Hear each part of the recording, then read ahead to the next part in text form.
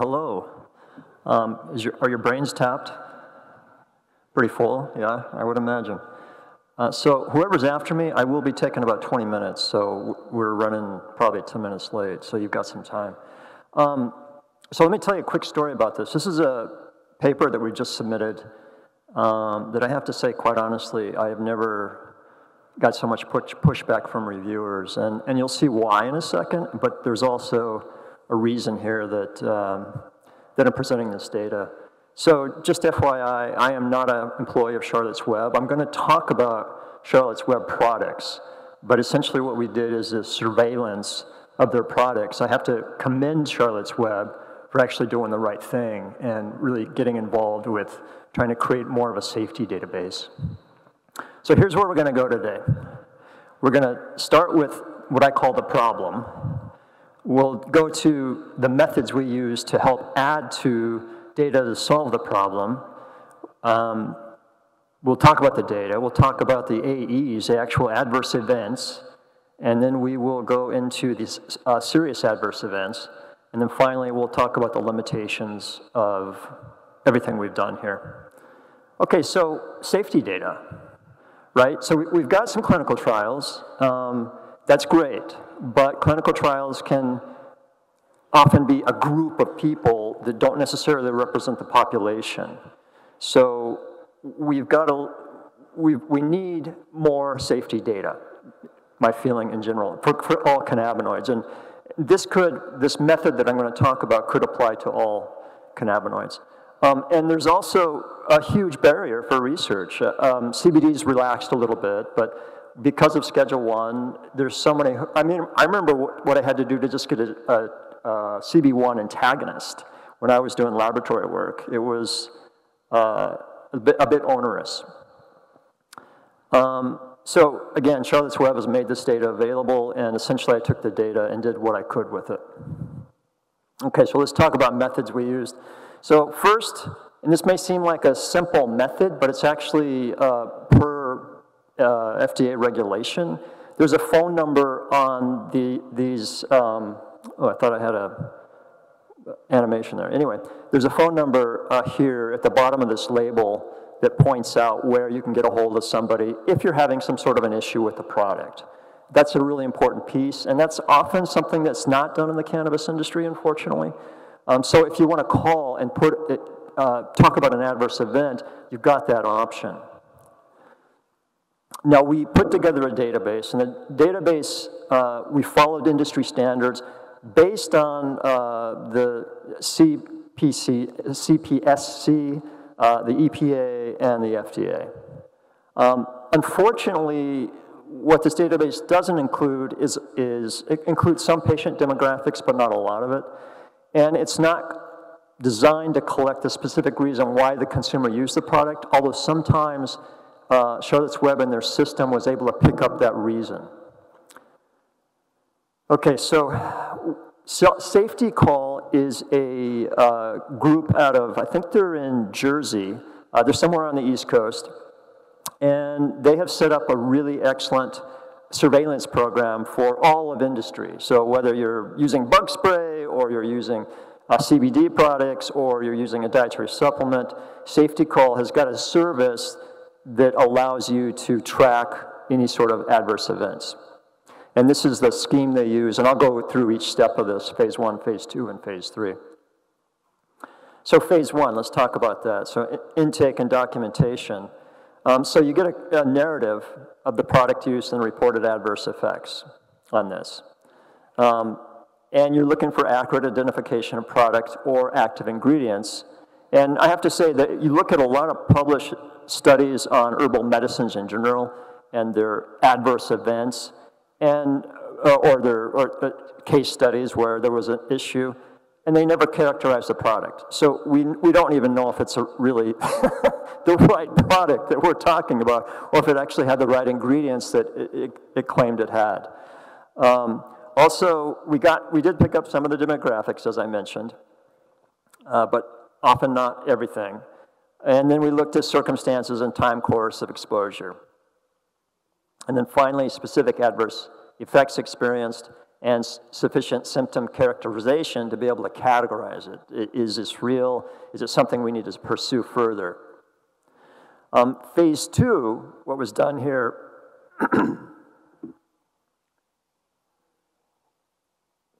is essentially a follow-up of phase 1 incidents. So detailed information was collected regarding the most recent exposure, the history of exposure, the details of the adverse symptoms, treatment of the adverse symptoms, if there was any treatment, brief but relevant medical and drug history, if they could gather that. Sometimes they couldn't.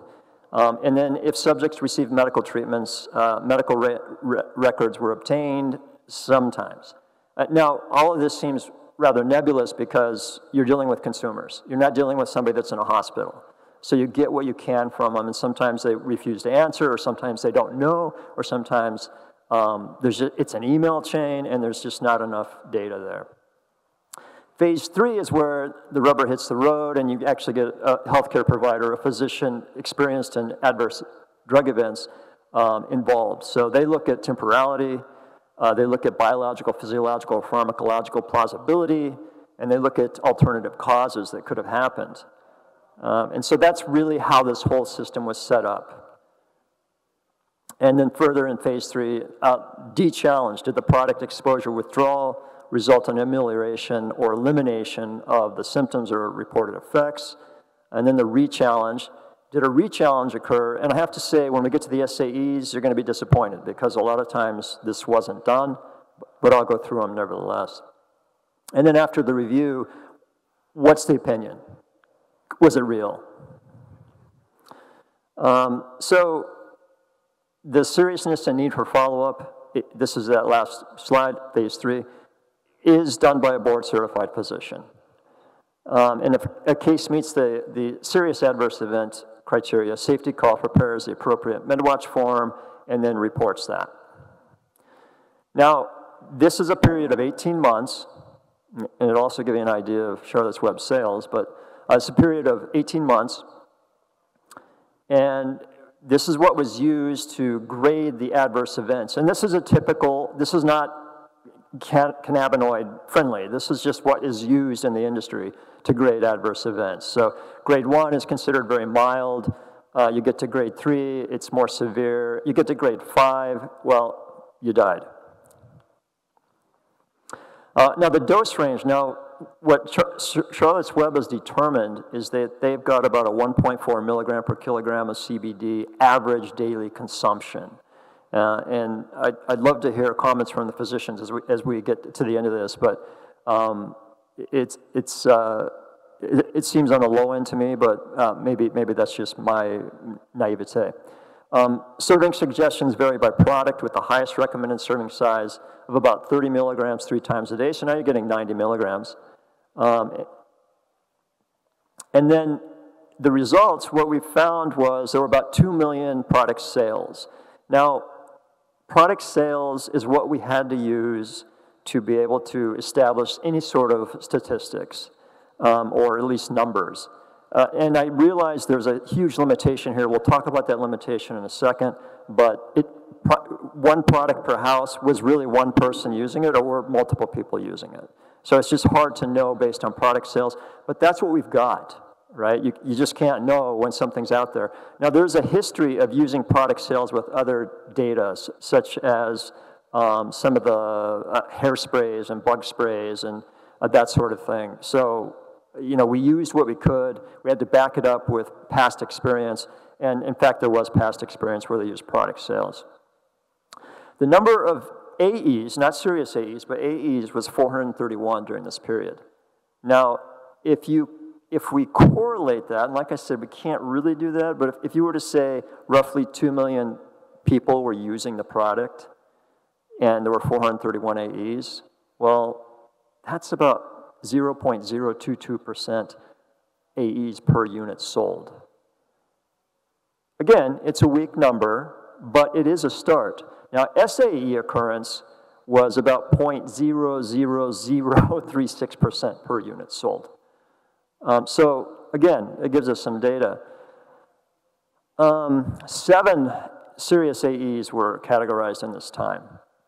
Of the AEs, 98.4% were classified as non-serious. Now, here's a summary of the adverse events. I don't, by any means, stretch the imagination. I don't expect you to be able to read this, but we'll pull it out for you. And so what we see is gastrointestinal effects were the most common. Nausea, about 25 people. General gastrointestinal symptoms, about 16. Abdominal discomfort, about 11 people, or products sold. Oh, and diarrhea, about 10. And then if we look at the central nervous system, headache was common, dizziness, common for adverse events, that is. This is really a very small percentage. But headaches, dizziness, and seizures. And then if we look at the central, psych effects, anxiety in about 23 users, and insomnia in about 13 users.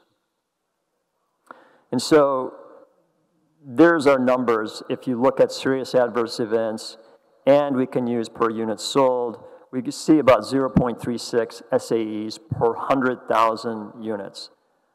I'd say that's pretty good. So in terms of the SAEs, there were 2 GI issues, 2 neuro, 2 psych, and 1 ocular. And I'll go through these, and you can help me determine if you think they're real, but I have an opinion. Okay, so let's look at this one. 35-year-old using Charlotte's Web hemp extract, which is about 17 milligrams per mil, for about 45 days for anxiety and depression. The dose was unclear. She was titrating up to 40 milligrams a day, but we really don't know from there. Unspecified pharmaceuticals, so there were pharmaceuticals on board as well. And then this person developed agitation, chills, night sweats, insomnia, and loss of appetite.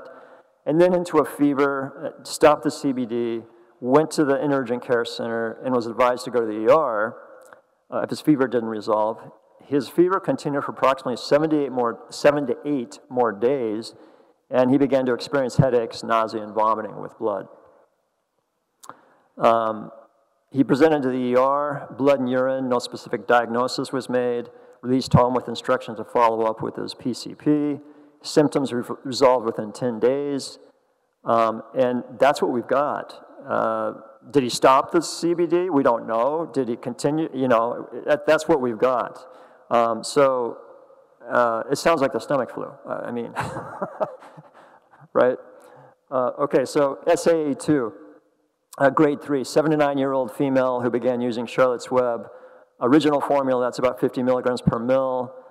25 milligrams per mil, 3 to 4 times daily, and then she escalated the dose. We don't know what kind of dose escalation she did, unfortunately. Approximately 1 month after starting the product, increased the dose and continued dosing 3 to 4 times daily for a month. She DC'd using the product because she was no longer experiencing pain. Okay, and then 1 month later, she resumed taking an unspecified amount of the product to help with sleep. Well, at this point, she developed nausea, vomiting, and diarrhea and reported to the ER, where she was treated for dehydration with IV fluids and an anti-nausea medication through her IV line. So the ER doctor thought her symptoms were due to food poisoning, and she was released the same day. 3 days later, she took another unspecified dose of the product to help with sleep, and again got sick. She discontinued using the product at this time. Now, if this is accurate, it sounds likely that this could have been an actual event. However, there's a lot that we don't know here. And her back pain returned the following month, so she began using an unspecified dose of CBD and smaller doses. Again, developed nausea, vomiting, and diarrhea. So now we've got 2 or 3 re-challenges here. So it does look like a likely SAE. Now, another SAE, 41-year-old female as an aggravation of her pre-existing seizure disorder. The dose was unknown and varied again. ER doctor thought her symptoms were due to food poisoning, and she was released the same day. I think I must have a slide mixed up here. Her past medical history, unspecified brain surgery over 10 years. Yeah, there was a juggling of things here. I don't know how this happened. She reported that the number of her normal seizures decreased from 30 to 40 per month to about 8 per month while using the product over 5 years. After 5 years of use, she gets a sudden increase in her seizures. So what was that one? Was it, there's just not a lot of information.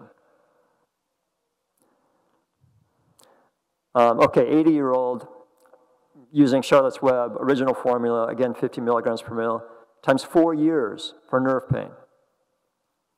So she increased her dose, and shortly after she increased her dose, she became lightheaded and confused. Her speech was slurred and her eyes wouldn't focus. Now, this is 4 years in. She presented to the ER. CT scan was negative. Doc suggested a TIA.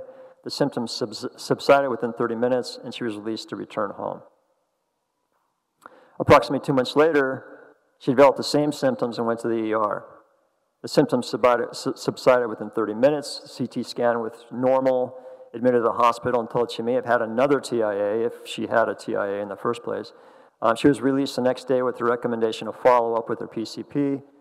She followed up with her PCP and her neurologist, and the PCP stated there was probably an interaction between her gabapentine and the THC in the hemp product, which probably is unlikely if you really look at the data with gabapentine. She DC'd the CBD, and her gabapentin dose was decreased by 50%. Now, this one is interesting as well, and this is disruptive mood dysregulation, 9-year-old female. Her dose, she was using 17 milligrams at night and 7 milligrams during the day. And what do we see here? She gave her daughter, the mother gave the daughter the 17 milligram product at night. The following evening, no product was used. Okay, so she's got about 24 hours here. The next morning, now we're at 36 hours roughly, the next morning the child's mother gives the child the 7 milligram product. Within a few hours, the child began to exhibit behavioral changes. She was given another dose of the 7 milligram product in the afternoon. The child then became angry, punched her mother and her mother's boyfriend, and began yelling suicidal statements. Sounds like a good strategy to get attention, right? There's no information on what psychiatric medications this patient was on, or if these medications were abruptly ceased and replaced with the CBD product. So we really don't know much here. So it's hard to pin this to the product itself. Now here's another one, another psych, 8-year-old female using original formula, hemp extract oil for autism spectrum disorder. Dose is 25 milligrams by mouth, once to twice daily. Each time the child received the product, she acted out and cried briefly. Day 4, usual dose in the morning, and went to school. The school nurse called to report child was having a seizure, vomiting, drooling, staring into space, and with her eyes rolled back in her head, intermittently non-responsive, transported to the ER by ambulance, where she was responsive upon arrival. The treating physician agreed that she experienced a seizure. He did not think the product contributed to her symptoms. No treatment was given. She was released after approximately 5 hours, and she was asymptomatic upon release. Remained asymptomatic 1 week later at the time of the report. Did she continue? We don't know. Okay, and then the last one. 73-year-old female, dose of 30 milligrams daily hemp oil extract for arthritis pain. 3 weeks after starting the product, developed changes in her vision. Movement in her vision out of the lower part of her right eye when nothing was there, flashing lights and steady lights, diagnosed with ischemic optic neuropathy.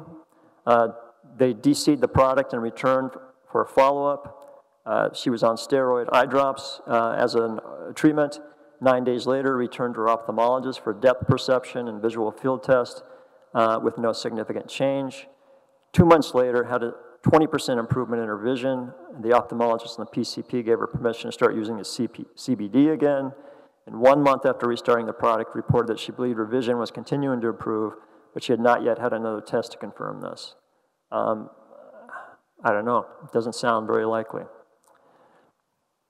Now, previously documented AE. So let's look at the Epidiolex study, and here's what we got. We got somnolence at 25% of the AEs, not 25% of people, but 25% of the AEs.